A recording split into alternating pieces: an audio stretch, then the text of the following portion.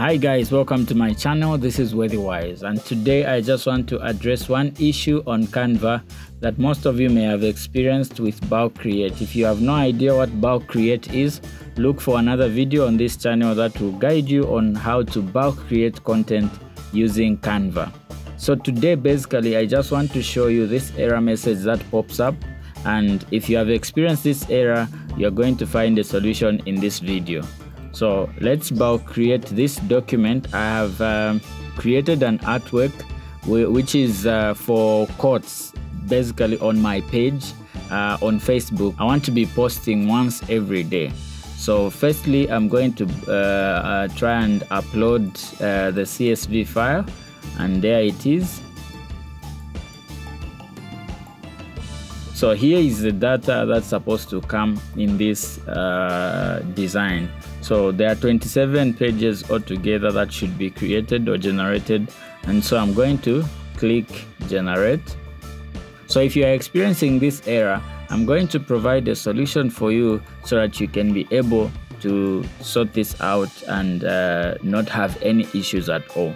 So firstly, we are going to remove these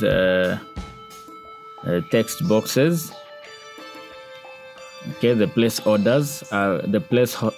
I've removed the placeholders, and now I'm going to export this to PNG or JPEG, but I want the best quality, so I'll export it as PNG, and I'll maintain the dimensions 1080 by 1080, and I won't compress quality. So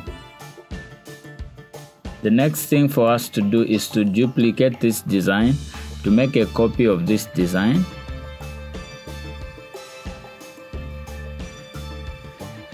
And then remove all these things. Remove everything. Okay. And then we upload.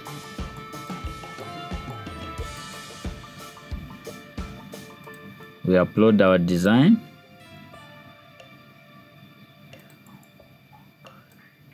And fit it right into the shape. And then we'll put text placeholders, subheading. This one will be the title, which is, I use the font called Buffalo or Buffalo, and it was in white. So you have to remember your original design's properties. So again, subheading. This is where the quote will be.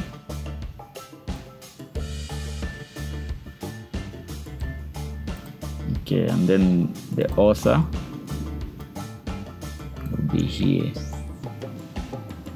I'll just reduce the size, and this was Rubik. Let me use Inter, and then let me use Inter as well for this.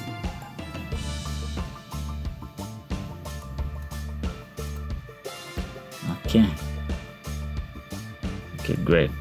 So now let's try and re-import our data. Okay, we've imported the CSV.